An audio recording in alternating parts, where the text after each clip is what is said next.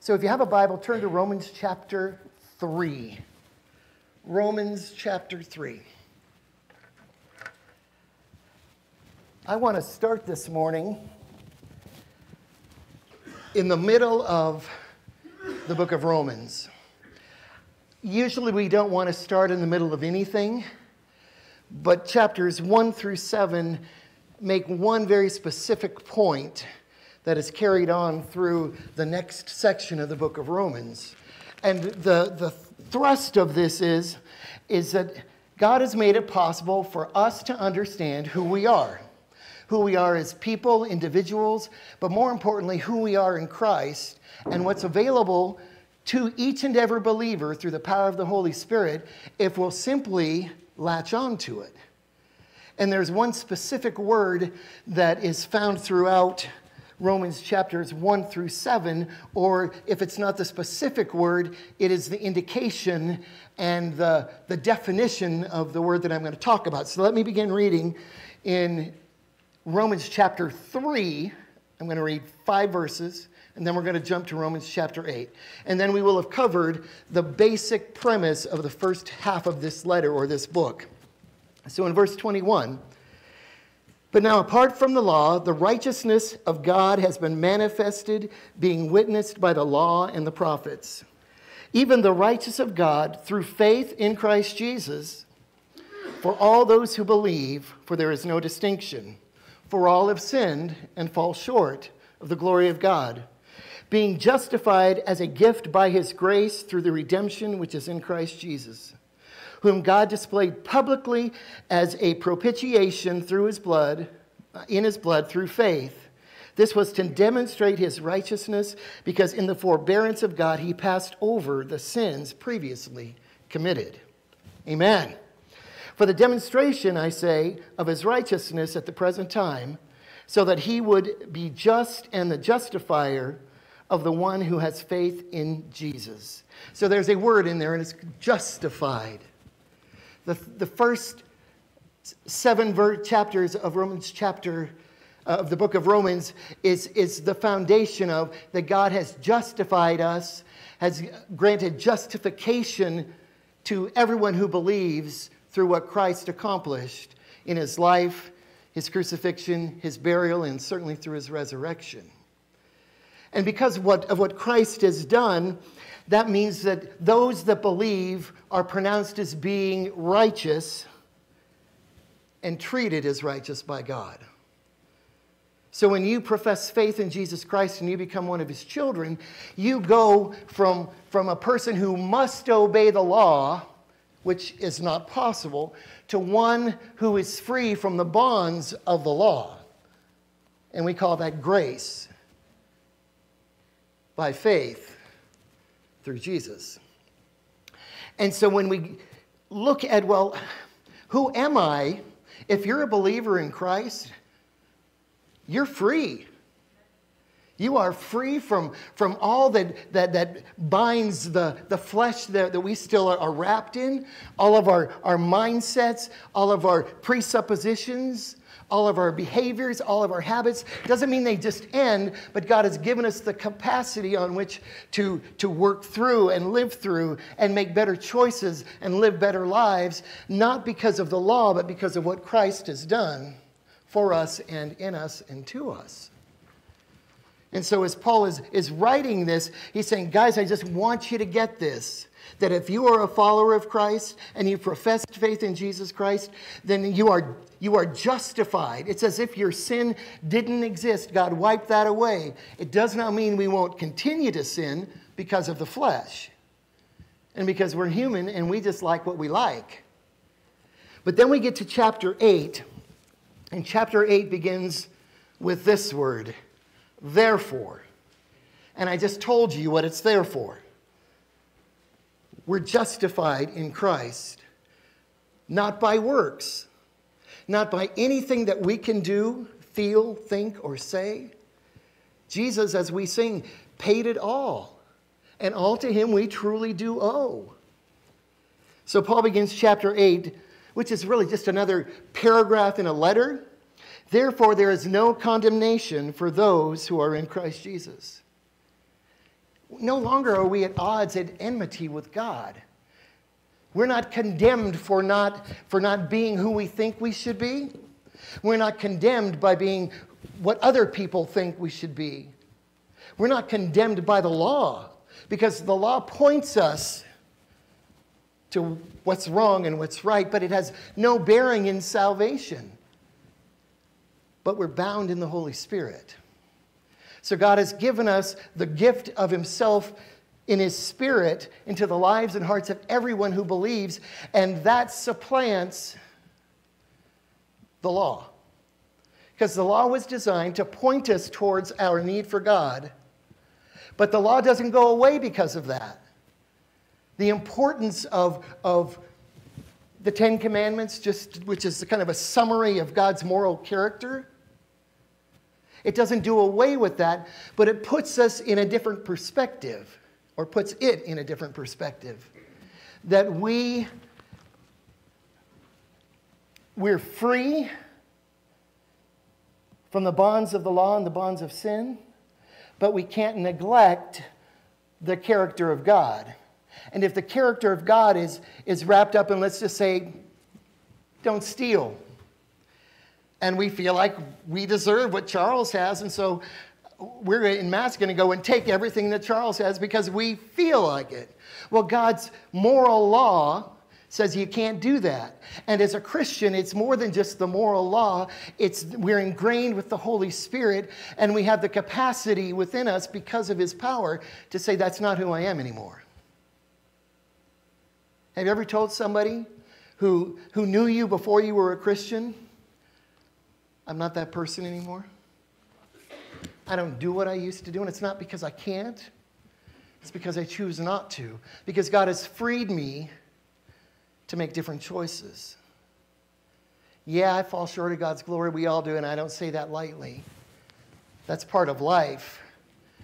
But at the end of this section this morning, Paul's going to give us a word that is strikingly similar to what he writes throughout almost all of his letters, that helps me anyway see that this is more than just a feeling or a want to, but it's a possibility. See, you don't have to be who you are. If you're not who God said you could be, you don't have to be that person. You don't have to do the things that you do if you don't want to do them and you know it's against God. If you're a Christian and if you followed Jesus into salvation, you're not condemned anymore. We live in a world that likes to break and beat people down. You're not good enough. You did this, you're scarred for life, you're not worthy anymore because of this or that. And God says that is not true. What is true is that I will forgive you of your sin. If you confess your sin, he's faithful to forgive that sin and all unrighteousness. So if you've confessed your sin and you've laid it at the feet of Jesus, then that sin is in God's hand. Now it's up to us to make different choices. But to continually allow our past or even our present, if we've confessed it, to derail our walk with Christ, that's not how God designed Christianity. God designed Christianity so that we could find our identity in Christ. I'm not good enough. You're not good enough. We could never be good enough. But the truth is that we've been justified by Christ, and there is no condemnation, and it's not just, there's not a little bit, God does not condemn us. He knows exactly who you are. He knows exactly what you've done. He also knows exactly who you can be. And he gives us the capacity to be that person. Verse 2 says this, "For the law of the Spirit of life in Christ Jesus has set you free from the law of sin and death." The Spirit of life is literally the gospel, that Jesus came, lived a sinless, perfect life, and gave his life for the sin of humanity. And he defeated death. He defeated Satan on the cross. And when he arose from the grave, he was victorious in the plan of God until he returns as the conquering king. So God has given his followers a new life. Paul says we're new creations. I said that last week. That God has made us people who we couldn't be apart from him. And with that comes the freedom to live life according to his will. See, and that's why the law has to take a back seat to the gospel. Because the law just points you to where you're wrong. If you're stealing, don't steal. If you kill, don't kill. That's against God's moral character. But when Jesus came, he narrowed it down to two things. And you know what they are? Love God and love your neighbor. And if everything you do is born out of that agape love for God and your fellow human being, then all of a sudden the rules and regulations have no bearing on you because you're living a life that is focused and tailored on living for God. I mean, John, when he wrote John 3:16, I can't imagine him not thinking through that. For God so loved the world, the people of the world, the ethne. And yet John was a Hebrew with Rome oppressing the nation. There was a priestly system that was horribly corrupt. There were Pharisees and there were Sadducees camps, and there were everything was against the everyday person. And then Jesus came along. And Jesus said, I've come to fulfill all that you know, all that you've heard about God. And so when John wrote, for God so loved the world, the magnitude of that is something that I truly don't think that we can fathom, because honestly, we don't necessarily always love the world or the people of the world. We might love pockets of the people. I mean, I believe we love each other, and I thank God for that. But I know there's people in our lives that we don't quite think meet our standard, that have a lifestyle that is contrary to God, contrary to us, that do things that hurt instead of help, that exploit instead of help.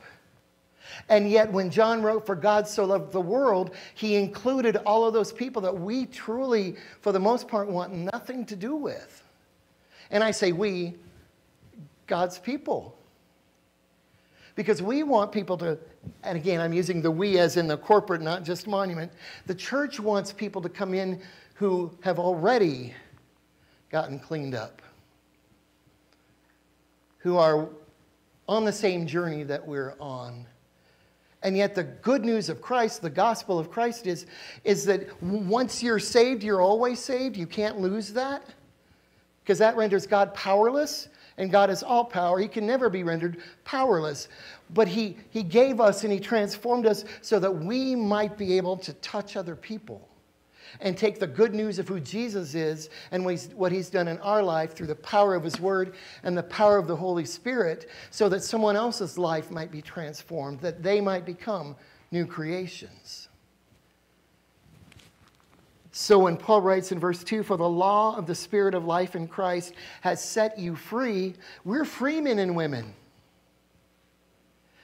If we could get to love God and love others right, nothing else would have any true bearing on us, because we're living the life that is so God-focused and so God-centered that we only want what he wants.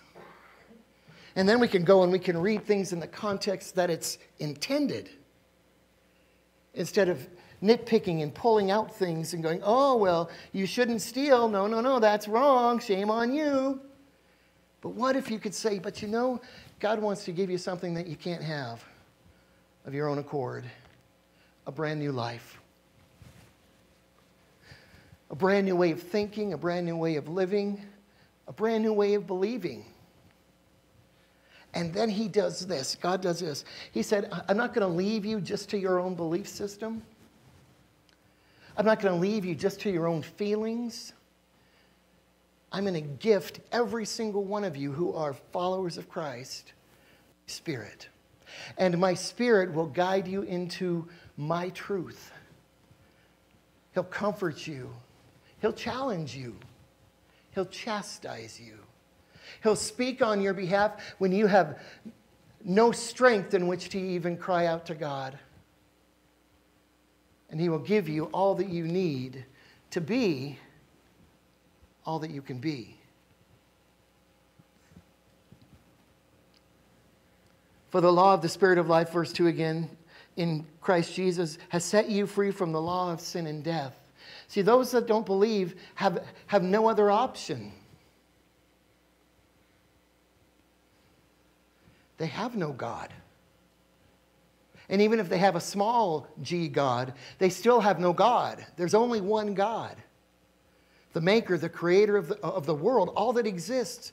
And the one who made it possible for us to relate to him in a real relationship. And not as enemies, but literally as children. We're joint heirs with Christ. That's who you are. That's who we are. And it's got to make a difference in our lives. There's something's wrong with us. The world cannot defeat God. The world cannot defeat his children. The children can live defeated, but we don't have to be defeated because we'll never truly be defeated. Because the moment we breathe our last breath or that trumpet sounds and Jesus returns, it's glory. So it's literally thriving in this fallen world with everything that is just in shambles, it seems at times, all around us. And God says, well, this is where you are. This is who you are. Now be who you can be. Change your world. Someone came up to me a couple days ago, actually it's been about a week ago, and said, I'm so thankful for you and your wife. And I said, why? Because you literally saved our lives. I said, that's not possible. And they said, yes, it is. Because here's what you did. You loved us when we were unlovable. You cared about us when no one else cared. You told us through your actions that there's a better way, a different way. And then you introduced us to this body of believers. And they were just like you. They just loved us. They allowed us. And now all of a sudden God has done things in our family, an extended family, that I can only attribute to God. And I fear that if I hadn't been introduced to you, not because I'm special or that Diana's special, but because God was working in us. And I said, well, thank the Lord. Oh, he said, I do. But I also thank the Lord for you and for this church because you saved us.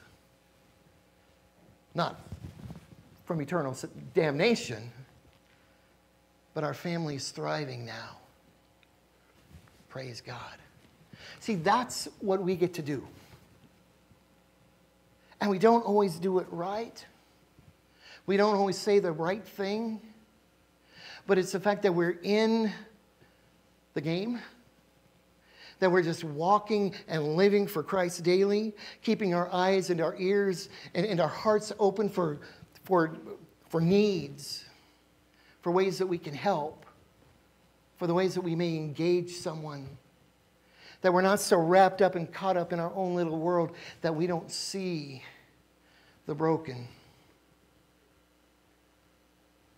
And if we don't see the broken, we can't help the broken.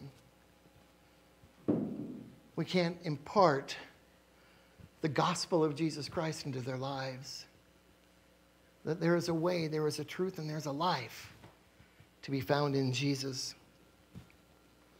Verse 3 says, "For what the law could not do, weak as it was through the flesh, God did." We got to be careful that we don't use this as a hammer or a baseball bat. Then we don't say, you can't do this, you can't do that, you can't do this, you can't do that, you can't do this, and be a world of can'ts. We can do whatever we want to do. That's the freedom we have. God said, you have to decide. You have to choose. Are you going to live for my glory, or are you going to live for self? So if we beat people up with the law, and the law is not unimportant, but Jesus loves me, this I know, for the Bible tells me so. We all sang that as kids pretty much if we were in church. Don't even need to have the lyrics on the screen. As a kid, isn't that what we try to teach our kids? Is that Jesus loves you. But if you beat up on your brother, he might not. No. We always want to, it seems as if we always want to add something to it. Just don't steal. Well, how about if we did this? How about if we said, Lord, I know this person has a problem with theft. Lord, is there a way that you can use me to help with that issue? Lord, maybe even without naming names, I could gather around me, maybe even around this person, and actually lift them up in prayer and engage them and allow the Holy Spirit of God to do the transforming work in that person's life that he's done in my life and in your life. So that God is seen, he's glorified, and he's recognized. See, it's hard to glorify God if you don't recognize God. If you don't recognize who he is, and I'm not talking about us as believers, but as non-believers. God draws those that don't believe to himself, and he uses his kids as instruments to put them on display in a very healthy way, hopefully. That God is forgiving. Yes, he is just. He is loving, but he also chastises.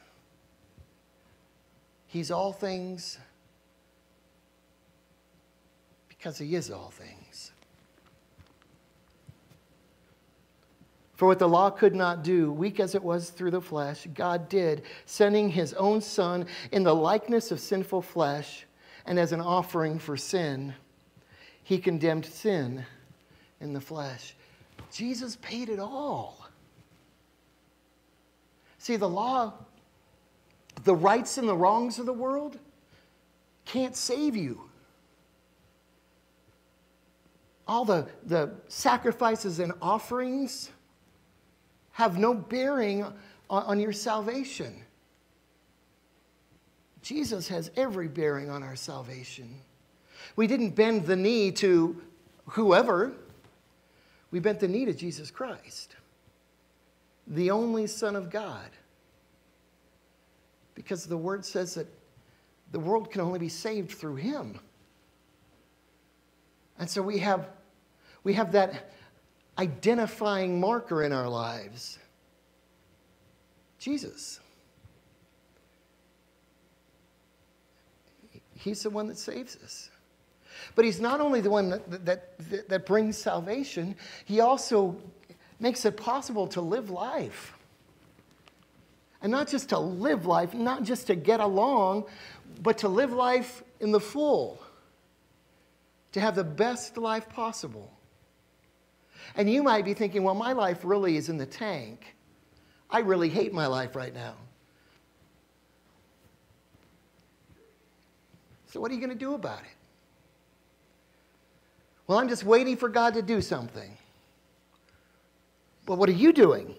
Well, I'm just waiting. There are periods of time when we must wait. Okay? But you only know if it's a waiting period as if you're walking with God. I love what Henry Blackaby, the writer of Experiencing God, wrote. He said, don't just do something, hurry up and wait. Just wait. If you've turned it over to God, if you've prayed about it, if you're living a life of faith, then God's going to do it in God's timing, because his thoughts aren't our thoughts, his time isn't our thoughts. He does things when he wants to, when it's best for us. And so sometimes maybe we just need to hurry up and wait. Maybe it's time to just press on, as we sing quite often. But you can't know unless you're walking by the power of the Holy Spirit in your life. For what the law could not do, verse 3 again, weak as it was through the flesh, God did, sending his own Son in the likeness of sinful flesh. As an offering for sin, he condemned sin in the flesh, so that the requirement of the law might be fulfilled in us. That just is a summary of what I've been saying. But, so that the requirement of the law might not be fulfilled in us, who do not walk according to the flesh, but according to the Spirit.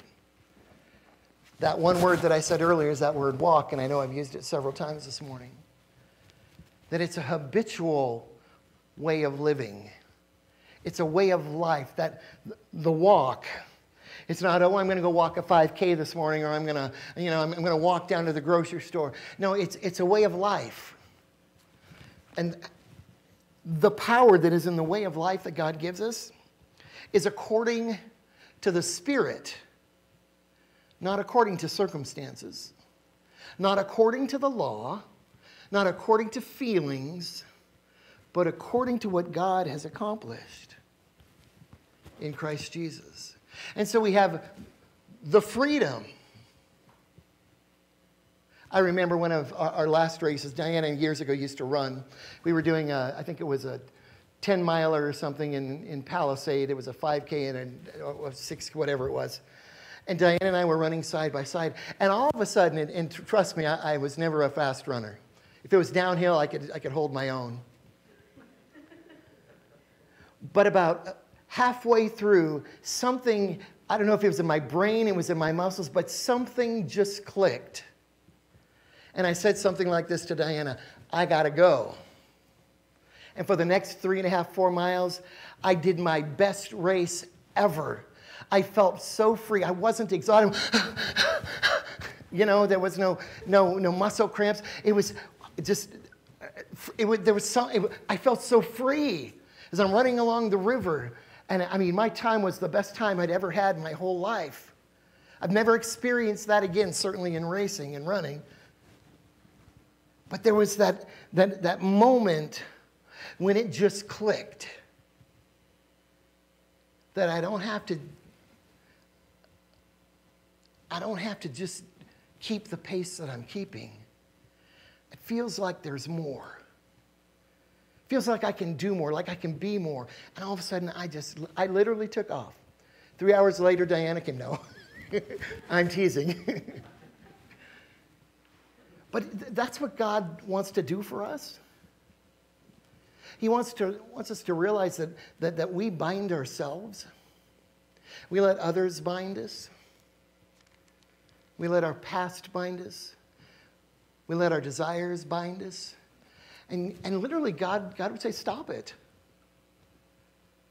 You're shortchanging me, God would say. And if you're shortchanging me, then you're certainly shortchanging yourself. So, stop it.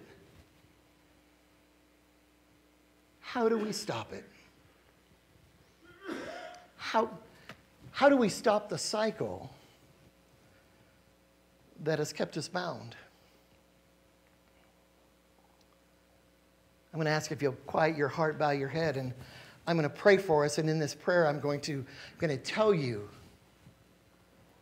how we can do this. Because he wants us to live the victorious Christian life, even when it seems we're living against all odds.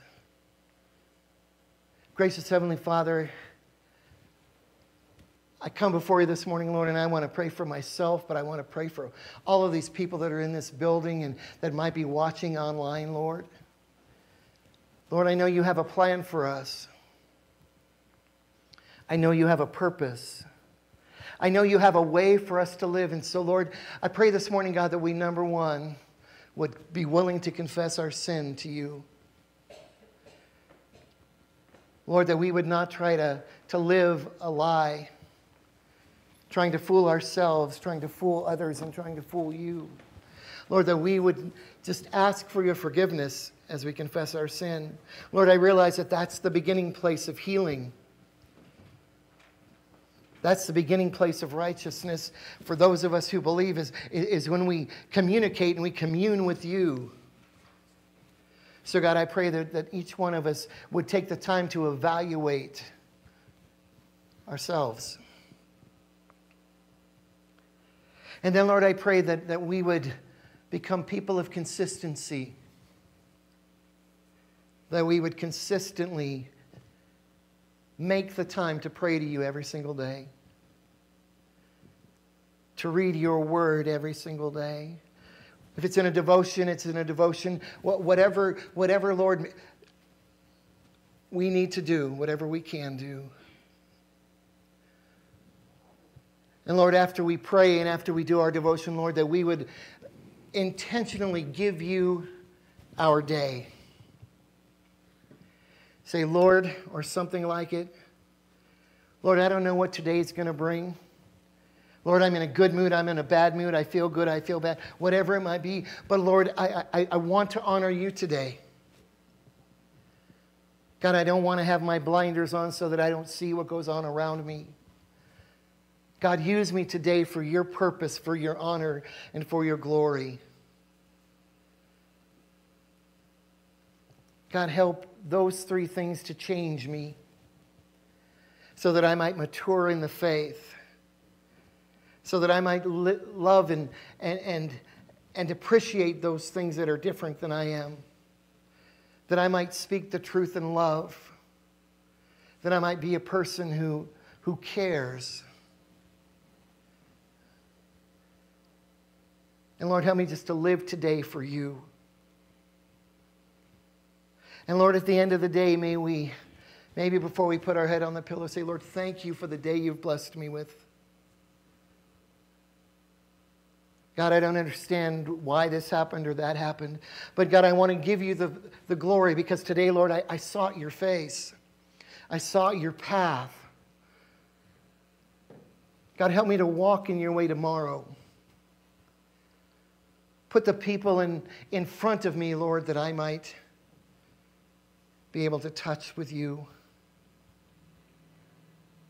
Oh, and Lord Jesus, please speak to my heart. Holy Spirit, comfort me. Lord, encourage me and strengthen me because I can't do this by myself. And Lord, I know just working harder isn't going to accomplish that. So Lord, stir your spirit in my life. God, help me to walk faithfully with you tomorrow and draw closer to you through my faithfulness.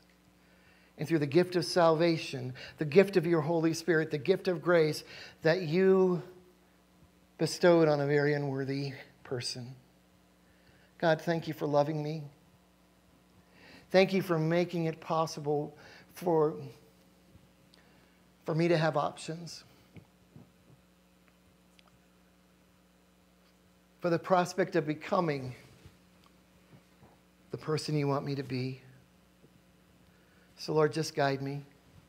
I'll walk with you today, and I'll walk with you tomorrow. And I pray this in Jesus' name. Amen. If you do that, it's a great place to start. See, work takes a place that it probably shouldn't take in our lives. Relationships take a place where they probably shouldn't take in our lives. And when we intentionally put God where God belongs, then everything else has a place. And when we are habitually walking with God, then those things began to become known to us. I mean, you've got to have had an unhealthy relationship, or an unhealthy job, or an unhealthy something. See, with God, he's like, no, yeah, it's unhealthy, but let me help you deal with it. If you put me first, then I'll work it all out for you. But you got to walk with me. That habitual lifestyle of faith. I'm going to ask if you'll stand. We're going to sing a song, and it's the same one we sang last week. It's Just As I Am. He says that you can be okay. You can be okay. You can have hope for today and for tomorrow. But it's in Him. Father, I pray that you'll protect us, watch over us. Father, may we bless you this week. In Jesus' name, amen. Have a great week.